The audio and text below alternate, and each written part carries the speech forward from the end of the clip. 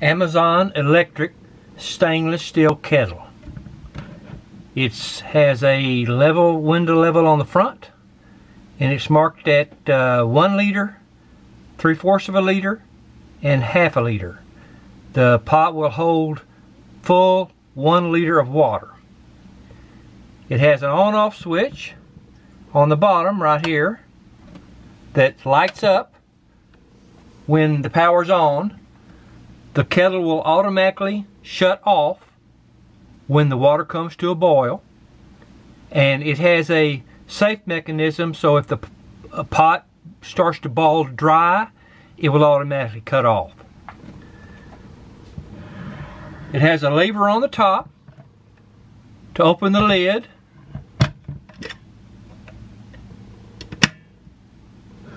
It sits on a base. Now the base does not get hot, nor does the bottom of the pot. So if you want to set the pot on the counter after it gets warm, it's fine, doesn't hurt anything.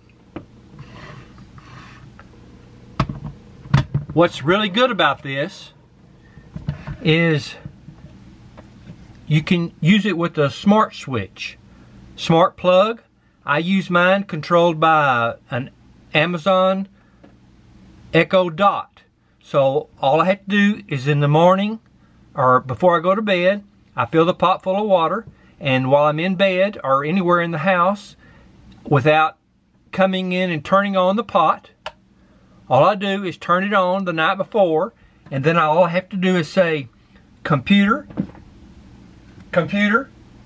turn on the kitchen.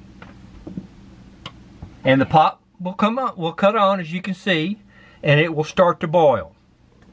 In my experience, it takes about 4 minutes for the pot to boil a complete liter of water, which is a full kettle.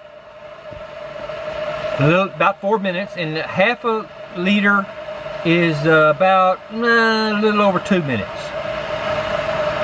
It does get a little noisy when it's bringing the water to a boil, but it works really good. I haven't had any complaints. I've been using it now for about 2 weeks, and I like it a lot. If you're looking for a basic kettle, electric kettle, this is perfect. Like I said, it doesn't have a keep warm cycle on it, but in my use, I've found that after it brings it to a boil, it will keep the water piping hot for about 30 minutes. So you can make a second cup of coffee or second cup of tea. I prefer tea. The price was $18.99. You can't beat that. So Amazon Basic Electric Kettle.